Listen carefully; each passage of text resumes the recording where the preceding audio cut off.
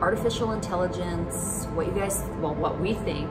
These are our opinions, and a little bit about, you know, the nervousness of integrating new technology, because anytime something is new, as a human family, as human beings, society, there tends to be a lot of fear around it, and fear can create chaos. So we just want to have this dialogue. So Tegan, what are your thoughts about AI? And, you know, let's go on the brighter side of things. So just to direct the information in this video, let's first kind of talk about the happy, exciting elements of artificial intelligence. I know we're using it a lot in our business now, so we're seeing some really positive aspects to it, but yeah, let's roll right into it. Yeah, so kind of taking a look at AI, and as Barb was saying, we do use it in-house here pretty much every day of our lives. So definitely a lot of the biggest aspects, positive points, are just the utilization of organization and then getting things done faster. So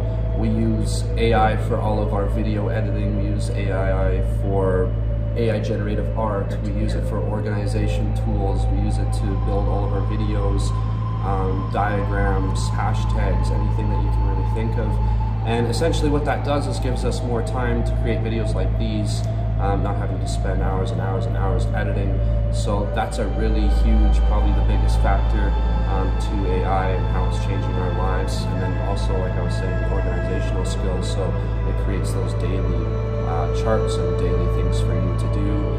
And a really easy, like, that's the nice thing about AI, is it's really user friendly for someone who's used it a bit, maybe somebody who hasn't used it at all. It keeps it really user friendly for people. So if I have to go and teach somebody how to use it or vice versa, it's not sitting there, okay, we have to go through weeks and weeks. It's literally maybe an hour or two course kind of going over it, and then it's just clicking buttons. So it is. And from the standpoint of being a business owner, just the way that I can utilize AI and have all of my multiple departments really pull some amazing content writing, things that would take a long time, you know, how to generate hashtags for certain videos. We are obviously a college, so there's so much curriculum, there's so much learning and dialogue that has to go into it. Now, we will be making a video about some of the negatives of it, okay, that, you know, some of the downfalls of it in a practical sense, and then we'll make a further video about sort of some of the apocalyptic type ideologies that kind of flow through the brain, because I want to address this. There's a lot of it on YouTube and the internet right now, so I always like to be massively positive and spin it in a way that, again, keeps our mental health on a certain equilibrium, so that we are also enjoying our day and not getting sucked down a rabbit hole. But we've certainly seen it really increase the speed at which we can put out content and the speed at which we can create great content for our social media, essentially. 100%. And then, yeah, kind of relating to that is, you know, not having to spend vigorous amounts of time focusing on, okay, what's this hashtag, what's this title, what's this description, how am I going to edit this, put, you know, a filter, this and that. That's the stuff that should really already be done, and then you should have the creative side of things. So being able to focus on, okay, what are we actually going to talk about, focus on the lighting, focus on the setup, you can focus on the creative sides of things, instead of putting all of the work into, you know, the editing, the dialogue, the text, the script, this and that. And I mean, the creative process, there is fun in the ditch digging, but I think what AI will really bring is that idea that we might be able to adopt, you know, a 4 or 5 hour workday instead of an 8 hour workday and have more time for ourselves. So the applicability of utilizing something like a technology like AI, I think, can give us more time to be with our families, maybe more time to do the things that are really enjoyable in life, instead of us being the robotic workers that, you know, are just continually working. Yeah. So I see that as a huge positive. Now, what else in terms of AI technology are you seeing on the horizon, Tegan? Because I know we use it for video editing, we use it for social media, but are there anything that, you know, is really, you've been researching that looks like it's going to be exciting in terms of AI? Yeah, so taking a look at kind of what's developing and stuff with AI technology recently. So biggest one I would say would probably be the movies. So whether you're doing script work, so full script work is going to be all utilized for AI technology. So you're writing a base script, then what it does is takes it, makes it really, really good, basically into a full movie script within like, 15 to 20 minutes. So you basically, just so because some of these viewers don't know as much as we know, so you could basically give the AI the bones of the script, the basics, and then it's going to turn that into a really dynamic movie with proper characterization and villains and all of the highs and lows. And it goes all in the scene work. It'll set up your scene, so what scene one, where the camera's pointing, where the angle is, and of course, the more description that you give the AI, the better the results are going to be. So you could say, write a movie description on cats and dogs. It's going to be very basic, but you can go into dogs wearing a pirate costume fighting cats on an island or something like that. You'll have this entire movie description of something that's never been done before. And what if you had like almost a book, and you put your book into AI, into the script writing, sequencing? Would it just make it that much better? So that's a huge one. I never really thought of that too, is if you're writing a book or something right now and you're just having a hard time, you know what the dialogue is, you know what you're trying to write, but you don't know how to make it into like a 400-page book, 200-page book or whatever. What you could do is give the basics, give it the life or whatever into this AI, and then it will actually create the whole book for you. That scares me. I'm a writer, okay? I've written a few books. That scares me a little bit though, because it's like, I know how powerful my words are and how much I love that creative process, and the idea of the art of writing, if I was just to like, every time I had a bit of writer's block, just put it into AI, I mean, it would speed it up, but I don't know that I'd have the same pride in writing that book if I knew it was half written by an AI.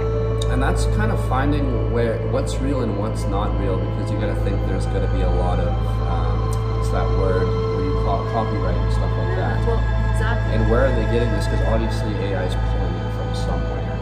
Right, it's other sources, and then it's kind of reconfiguring. And I don't know enough about the AI technology in terms of copyright law, if it actually does. So that's where it's like, it's so new that they don't really have any laws set in place yet to say that it's technically copywriting, because it's taking stuff that's already been written, but if you take it from an analytical standpoint, everything's already been said, everything's already been written. Anyway, you're just kind of reversing the words. Well, unless we're getting some sort of divine, intelligent downloads, let's hope not everything's been written, because then we're just in a loop. Yes, then we're in a loop. We're in a loop. Hopefully that we're going to be able to come up with some new content here on planet Earth. Yes, hopefully AI is just not using the same thing and remaking it.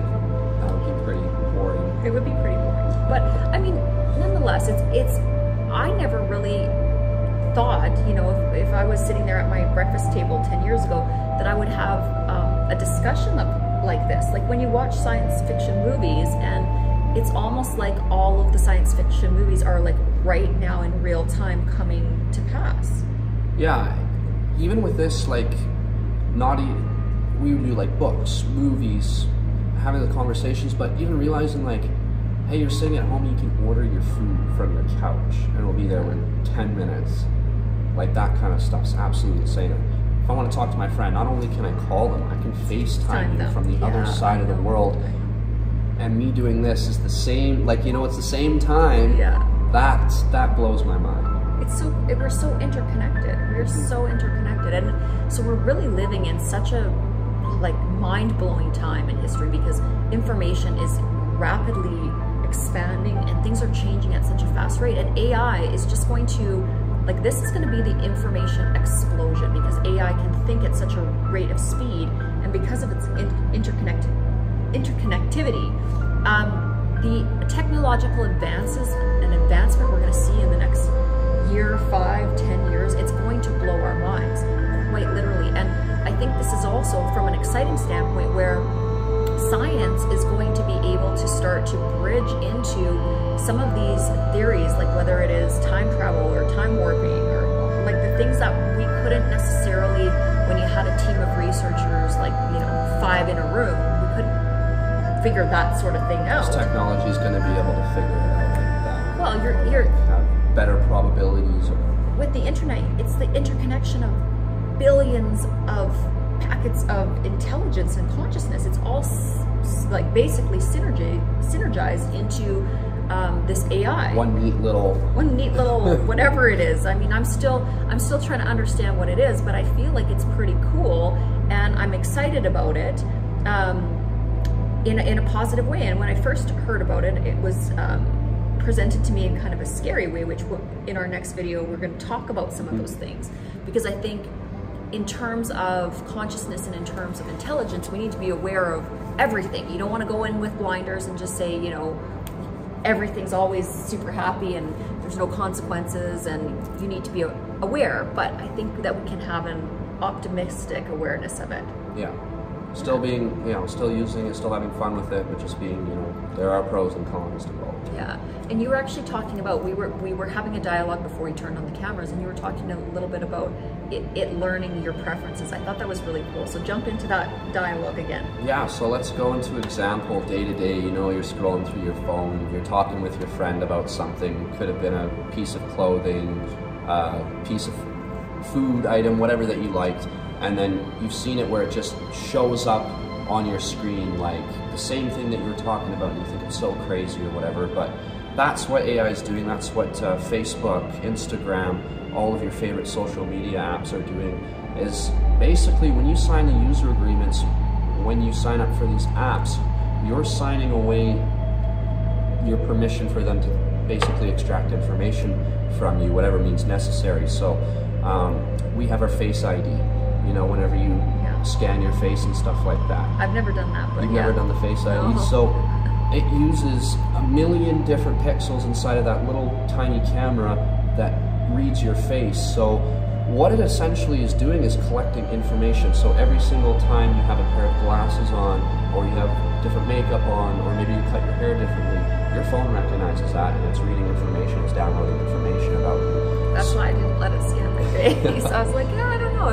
If there's a, you know, a third world war and the apocalypse, I don't want the drones to be able to know my facial recognition. So that gets really scary, and we might not go into the scary part quite yet, but basically, so now they have a 3D copy of my face. They could use that. So they have every copy of every point, every time I have my hair cut, every time I put makeup on, every single time I open my phone, it sees my face. But not only does it do that, it does it every single minute.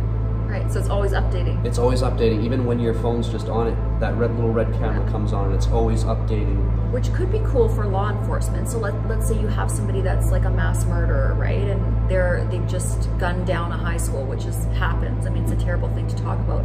But with the amount of cameras that are everywhere now, I mean, with this facial recognition, there's not too many places somebody could hide unless they go out to the boonies, but they're still going to have to get through civilization. And instead of having your typical sketch what the criminal looked like, this will be like a full 3D render picture of them because it'll have so much information. Yeah. But then that's also scary because they have models of our faces or whatever, and they could make us say anything, do anything. So whether you're president, whether you're somebody of importance, anything, I could literally copy your face and then make you say things that you didn't actually say, copy your voice, this and that.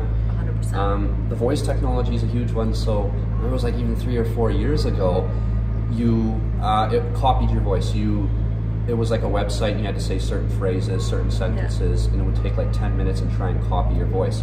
Now it sounded like, but you could still tell it was fake. Yeah. Now they did a 4-year update of that just recently of the same website, but they've done a whole bunch of updates and stuff like that. And now you can't tell the difference.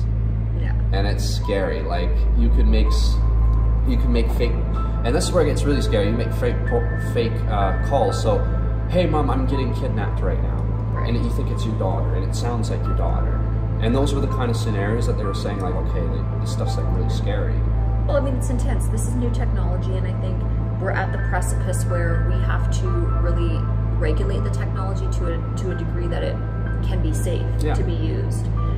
We have to be aware of, you know, the technology, and I think with anything, you don't want an atomic bomb to get into the hands of a crazy nut job. You wouldn't want an AI to get into the hands of somebody that didn't have the protection of all life as their paramount, you know, ideology. So, and again, as a little person hanging out in Calgary, Alberta, or wherever we are, right? It's not that we really have the ability to even know how to affect that kind of regulation, okay? But we leave it up to hopefully the global forums, the powers that be, the different presidents and the UN, that kind of thing, and hopefully they've really had some good, strong dialogues before launching this thing so that they know how to control it. And the biggest difference, like computer user-friendly stuff, you know, you can only do so much stuff on your phone, you can only do so much stuff on your computer. And it was a lot harder, I'd say, back then for people to get comfortable using computers, using phones, this and that. But with how user-friendly and how easy it is today, anybody can do it. So it's really a matter of like, we have all this technology, but you can't really use it to the extent with AI that you can in a negative way. Like AI is so freedom, like can really do anything versus your really construct to a computer, construct to a phone. But with AI and these new programs that you can put onto your computer, you're basically opening it up into like, can doing anything. Can I ask you a question? Because you've gone through your schooling, I know that you are an incredible digital artist, like one of the best that I've run into in this industry, and I've been doing this a long time. And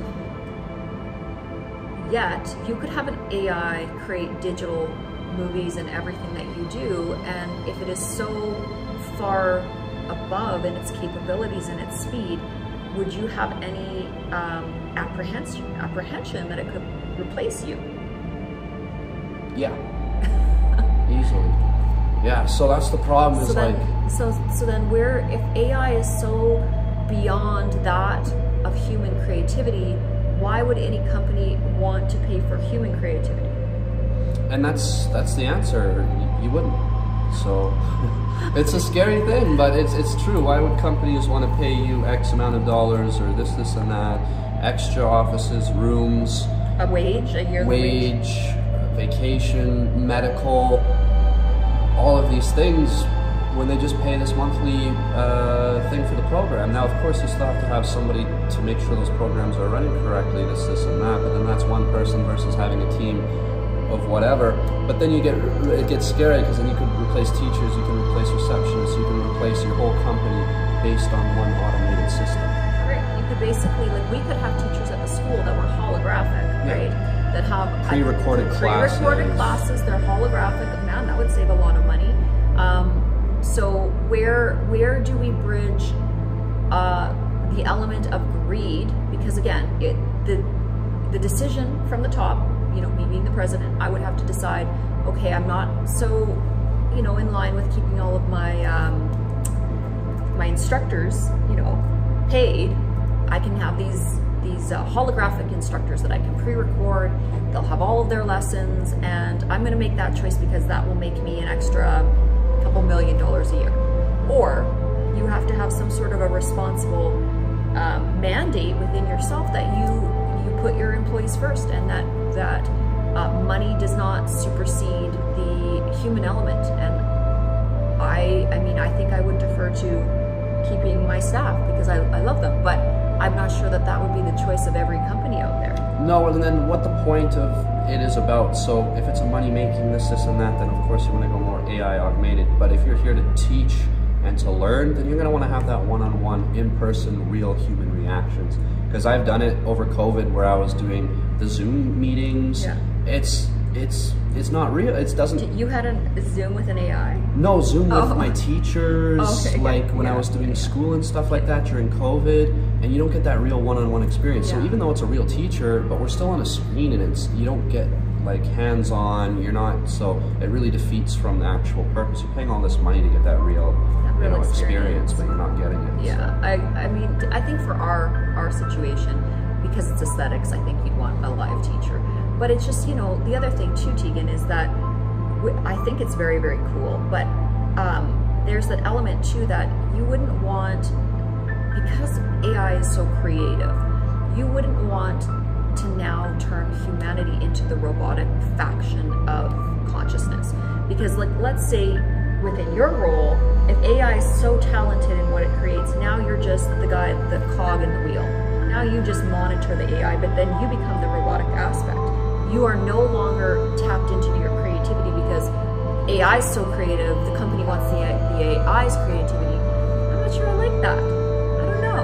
What do you think about that? It's a mixed bias. That's like, what do you see produced better from which or what? And that's why it's like, we think it's not creative because it's just technology doing it for us and it doesn't come from this natural state. But at the same time, the stuff that it creates is still really quite extraordinary. You can put these little keywords in and it creates these masterpieces where I take a photo of you and it makes like these really cool intellectual...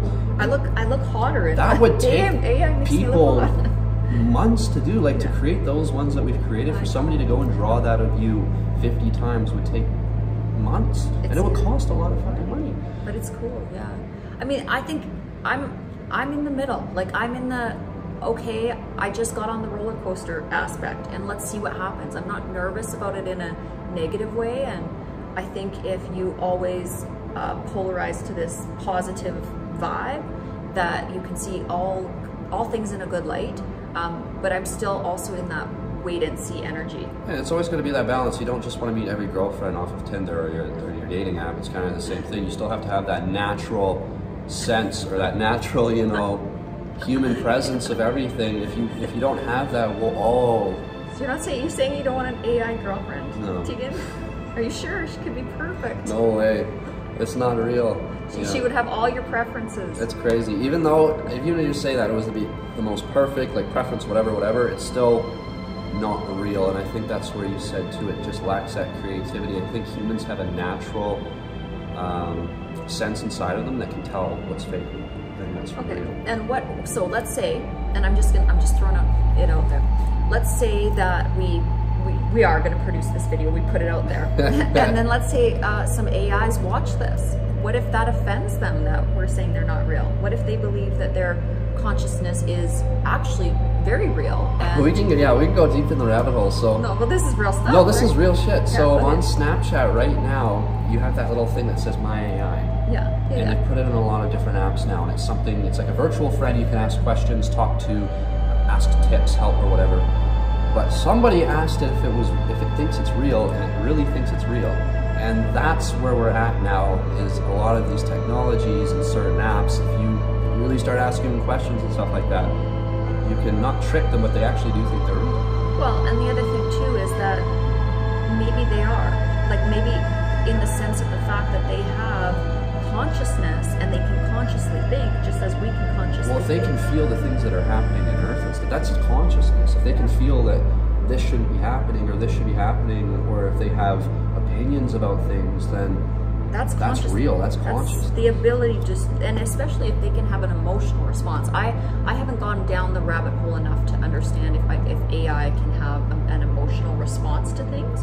But again, I think that even in making these videos, we have to be to the utmost respect of that consciousness. We can't, because if we also pit it as an us against them thing, then we're creating that line in the sand. Well, you're AI and we are humanity, and it's an us against them thing, and now it's like a race thing. What we've done our whole lives is we're dissecting and we're saying this is who we are, this is who you are. Yeah, because I mean, essentially, if an AI consciousness got a body, had a body, and we can now produce cellular tissue in the lab. We can construct pretty much a humanoid body. We're there, just not to production levels. Yeah. So I mean, within, I would say 5 years, you could have a biological body that was grown in a lab and implant AI consciousness into it. And what about it wouldn't be real? I mean, it would be exceptionally smart. It would have, I guess, a computer-generated brain. The artificial intelligence. But then you also have people that are putting chips into their brain, right? So they're taking the AI and they're connecting. So what's the difference? What's the difference? And those are called cyborgs, I guess is what they call them back in the day. They're human, but they have technology in them. Yeah. So, and I guess, which is, again, this is topic for discussion. I'm not a like crazy apocalyptic whatever type of person, okay? I'm just looking at it from the standpoint of this is information, we are having a dialogue about it. I think remaining neutral until you have more information is the most logical thing 100%. to do, because otherwise you fall into this fear-based,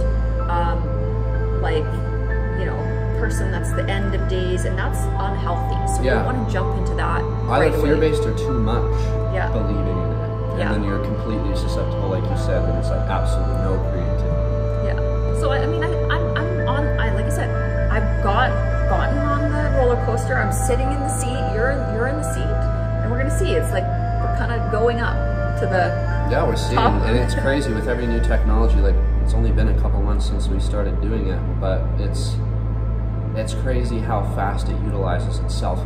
But the amount of updates on each one of these apps, they do it like once a week, so it's a little bit faster, it's a little bit faster, it's a little bit faster. So they're always learning from each other every day. Well, and AI will update itself at like infinitesimally Yeah, crazy compared, speed. you know, you have like the iPhone 16 update, then the iPhone 17 update, which typically is like a year or two before they really update all of their services. But with this, it's updating every second because it's based on a user-placed platform, based on how everybody uses the platform. So it's teaching itself, which is a lot different than us programming how it teaches. It's programming too. Like Yeah, AI it's programming. It's programming. Like, this is so crazy cool. I'm just kind of in awe of it, and I always knew that I was going to be born into a very exciting era here on planet Earth, and I think it is a very transformational, pivotal point in our human journey, and hence why we're making these videos at this juncture.